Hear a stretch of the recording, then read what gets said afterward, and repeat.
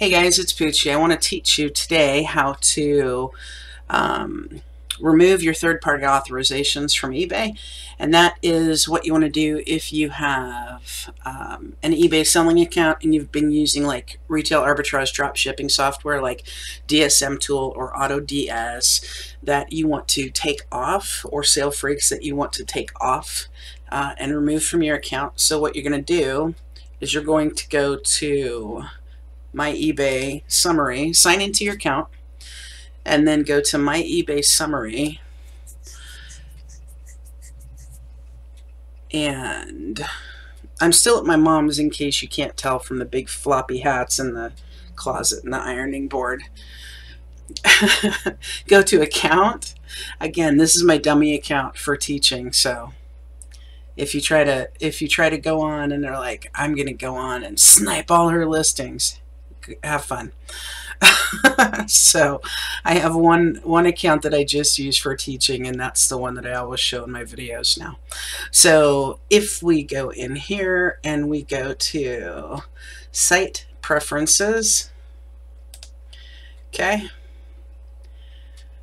site preferences, and oh, why didn't it go to site preferences? Go to account, and then go to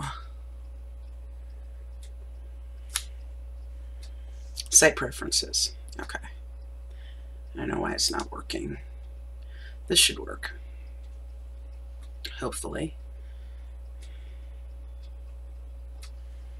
There we go. So what you're going to do is you're going to go down here to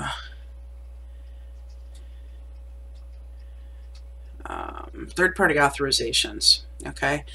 And I actually set some up on here just so I could revoke them, I think. So Chili Hunter, we're going to revoke.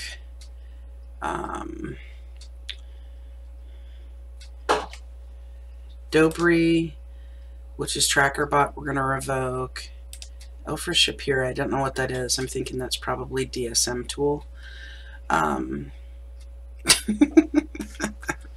So we're going to revoke that. Thank you. You're welcome.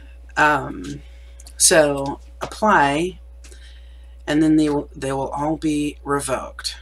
Okay. Lithium Technologies, I think that's something actually through eBay.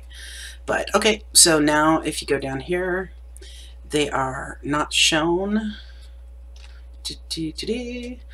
They're not shown. Well, that one is. Maybe I need to revoke it again.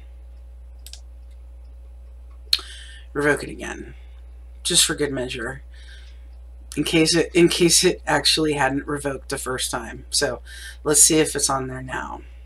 Oh, it's on there. It'll get revoked off if it doesn't. I don't know.